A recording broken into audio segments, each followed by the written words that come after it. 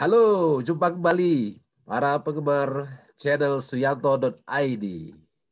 Channel berbagi pengalaman, berbagi ilmu pengetahuan, dan yang paling penting, channel keren untuk belajar sepanjang hayat.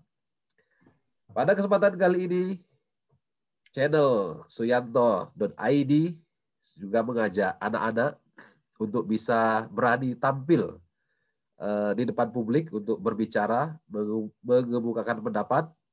Oleh karena itulah maka kali ini adalah edisi yang juga spesial, edisi berbincang-bincang asik dengan anak-anak Indonesia yang sekolah di Southampton. Yang pertama adalah Mas FARRIS Sadiq. Halo Mas FARRIS. Halo. Mas FARRIS adalah siswa Bassett Greens Primary School, Year 6, kelas 6. Satu lagi adalah Shanaya Akila Maheswari. Halo Shanaya. Halo. Oke, Shanaya juga sekolah di Bassett Green Primary School. Kelas year berapa Shanaya? Year 3. Year 3. Okay, good. Year 3. And then the last one is our cute boy. Who is he? Saka. Ya, Saka adalah juga sekolah di Bassett Green Primary School, tapi masih nursery. Ya, kalau kita masih apa ya, playgroup gitu ya? No, he's in honeybee. Ya, honeybee. Oke. Baik. Nah, mari kita mulai. Ini pertanyaannya gini. Dulu waktu mau diajak oleh bapak ibunya ke Inggris, itu apa yang dulu diinginkan kalau datang ke Inggris? Mau apa gitu? Mas Faris gimana? When Bunda said that we had to go to Inggris, I wanted to see snow because it doesn't snow. It doesn't snow much in Indonesia. Oke. What about Sanaya? What about you? Apa dulu waktu kita mau ke Inggris nih kata ayah sama ibunya nih. Terus kira-kira Sanaya punya apa? Pikiran apa waktu itu ya waktu pertama kali mau diajak ke Inggris? Kalau Mas Faris katanya mau lihat salju.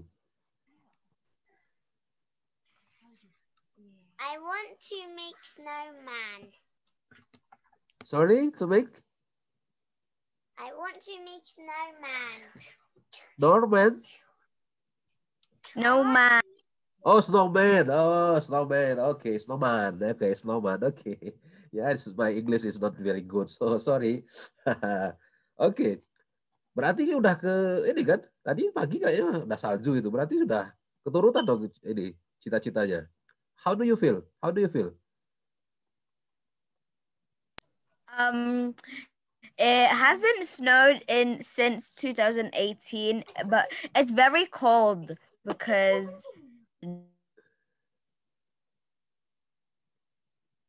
It's very cold. Yeah. Okay. What about Sanaya? How do you feel when you play with the snow and then it is very snowing and then you play with your family? How do you feel at the time? I feel happy because there's snow. Okay. Happy, I feel happy ya. Sudah bisa bikin snowman ya? Ya, ya. Karena tadi saljunya nggak terlalu ini ya, nggak terlalu tebal sehingga kita nggak sempat bikin snowman ya. Oke, good. Berarti kan sudah ini ya, sudah keturutan ya cita-citanya mau ketemu salju, mau bikin snowman. Nah, akhirnya tepat tanggal 24 Januari 2021 kita semua bisa bermain salju. Nanti silahkan lihat videonya ada di Instagram ya. Baik. Oke. Nah, bisa nggak cerita ini waktu pertama kali kan pindah sekolah nih dari Indonesia pindah sekolah ke Southampton. Nah, bisa nggak ceritakan bagaimana pengalaman pertama ke sekolah? Nah, Mas Faris gimana cerita pengalamannya? When I went to school, I didn't know what was happening, so I cried and I wanted to go home, and then we only had to go to school for 5 days and not like for 6 days, because in Indonesia sometimes we go to school in Saturday. Oke. Wah, Mas Faris, waduh, crying ya. Waduh, sedih ya. Pertama kali pindah ke Inggris, temannya baru, gurunya baru, nggak bisa bahasa Inggris. Akhirnya 1 week ya, crying. Waduh, kasihan juga itu Mas Faris. Kalau Mbak saya gimana Mbak Sanaya? Apa pengalamannya waktu pertama kali bersekolah ke Basit Green? I I was scared, and when someone wants to talk to me, I was shy and I ran away from them, and I just played by myself. Why don't you make a friend? I was shy and I don't speak English yet. Okay. I just know half of the English, like what's your name? Okay, that's good. That's fine. Yeah, you have already know some word of English, and then you say, "Hey, friend, what's your name? Can we make a friend?" Okay, that's good. Okay, but you're shy, yeah? You shy. Okay, I think it's okay. Everybody, yeah, don't talk too much when they met the first time. Yeah, okay, no problem. Yeah, that I think is good. Baik. Jadi hampir sama lah ya, tapi bedanya kalau tadi Mas Paris sampai karena Mas Paris waktu itu year one ya, waktu pindah ke Southampton ya, year one ya. Ya Mas Paris. Is that year one? Iya. Oke, year one. Jadi masih kecil. Kalau Mbak saya sudah Iya. langsung year 3 ya, jadi nggak terlalu takut ya. Atau year 2? I'm year 2. Oke, oh year 2 waktu pindah ke Southampton. In year 2. Oke, good. Alright. Oke, nah itu sudah lalu, nah kan kalau sekolah kan ada break time ya. Kalau di Indonesia itu istirahat ya, istirahat. Oke, nah break time. Kira-kira waktu break time ngapain aja nih, Mas Faris waktu break time? Sometimes we play like it or tag or zombies or police with my friends, and then sometimes we get told off because the teachers think it's something bad, but we're just playing. Oke, wah sangat asik ya kalau udah dengar bel. Ada belnya nggak kalau mau break? Is there any bell or something? Mail? Bell. So the ring. The bell ring, no? No. There is no. It's a whistle. It's a whistle. Okay, whistle. Okay. When you hear the whistle and then, okay, oh, let's go playing outside in the field. Okay, my friend. Okay, that's good. Kalau Mbak Sanaya gimana? Kalau break time, what do you do? I play with my friends while I'm eating some fruits that my teacher gave to me. Or I can choose some fruits that I want. Alright, oke. Wah, lebih asik lagi nih sambil main makan ya. It's very nice ya. Oke. Tapi boleh makan sambil main? Atau makan dulu baru main? Allowed. You can eat while you play. You're allowed. Oh, you allowed ya. Oke. Berarti sambil lari-lari itu sambil makan apa gitu ya? Well, you can choose if you want to eat while playing or eat then you play. Oh, okay. Eat first and then play, or play first and then eat. Something like that? We play while we eat. Oh, that's good. That's another good choice, yeah. I like it. So when you play and then you bring your food and then you eat while you are playing. Oh, that's nice. Yeah. Wonderful. Fantastic. But if you eat some crackers, yeah, you have to pay. Oh, why? Do you need to buy crackers at school? Yeah. Oh, I see. So it is not free, yeah? If you eat crackers and then you must pay. All right.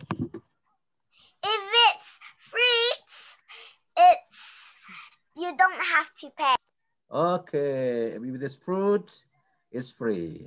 When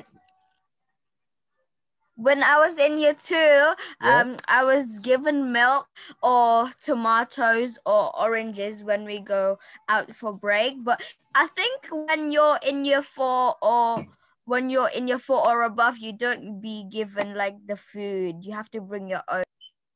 All right. So until year 2, yeah, the bill is free, yeah, for everyone. But until year 3 off, and then you must pay at school. Okay. Yes. Yeah, that's nice. That's nice. Berarti sekarang Sanaya kalau mau makan sudah beli dia. Udah year 3 kan? Iya. Oke. Baik. Nah, kalau beli, what is your favorite food for your meal? My favorite food for my meal is pizza and the fish fingers. Pizza and Mine is the same. Mine is pizza and fish fingers and macaroni. Fish finger and macaroni. Oh, that's lovely. That's make me hungry now. Oh, okay. Why do you like eating pizza and fish? I like to eat the pizza because it's so cheesy and there are so many cheese on it. That's why I like to eat the pizza. Oh, okay. What about you, Paris? Yeah. And there are some tomatoes and they are more delicious than the other tomato from Okay. More delicious, yeah, with fish, with fruit. That's nice. Mas Faris, why do you choose pizza? Why don't you choose, for example? I have the same reason. I like cheese. Do you have the same reason? And I like the cheese because it's cheesy, and I like fish. All right. Why do you like fish? I like the fish. I really like to eat. I like the fish. I like the fish because the fish is crispy. Oh, nice. The fish is... I only like some types of fish. Okay, what type of fish do you like, Mas Faris? The one you... Sorry? I didn't hear you. Sorry. I didn't hear you. The one that tastes... Huh? Yes. Go on. The one that has flavor lemon and herbs. All right. I get it now. And fish fingers. Yeah, fish fingers with the bun, with a lemon and the herbs. Okay. Yes, Anaya, do you want to say something? Well, I have fish fingers because my mom buy from Aldi. Okay. So you have used to eat fish finger, yeah, from Aldi. Okay. Thank you, Aldi. They have provided me the fish that I like. All right, that's good. Okay. Nah, sekarang nih, tadi menu favorit sudah. Mas Faris waktu itu, waktu pertama kali datang ke Inggris, sudah bisa bahasa Inggris belum, Mas Faris? I didn't really know. I was kind of shy. And then after a few weeks, I talked to my best friend, Oliver. I only talked to him and not everyone else. Okay. So anytime you didn't know any English, yeah? And then you talk with your friend named Oliver. That's the only friend that you have at the time. Okay. What about when you are talking with your teacher? How did you talk with your teacher? After a few weeks, I was confident to say good morning, and I got my name moved up. Okay. And then after some times, yeah, you mingle with your friends, and then you have confidence to say good morning with teacher, and then talk with your friend. That's nice. That's very good experience for you. What about you, Sanaya? Waktu pertama kali ke sekolah, gimana uh, ngomong sama gurunya? Well,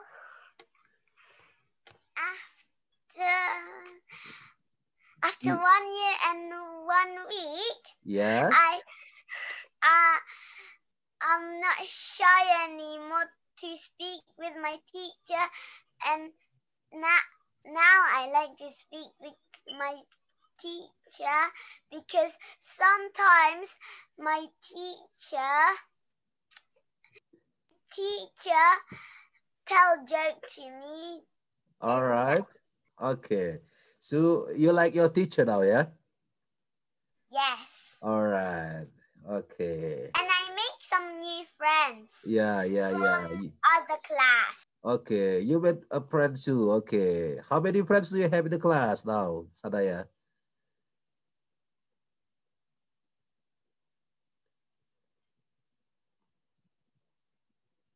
Is 5? More than 5? I have more than 26 friends. Oh, more than 26. So all the class that you have friend with you. Yes. Okay, good. That's nice. Wah, like di Indonesia ya. Jadi kalau kita di Indonesia, kalau udah satu kelas, semuanya jadi teman. Wah, asik itu.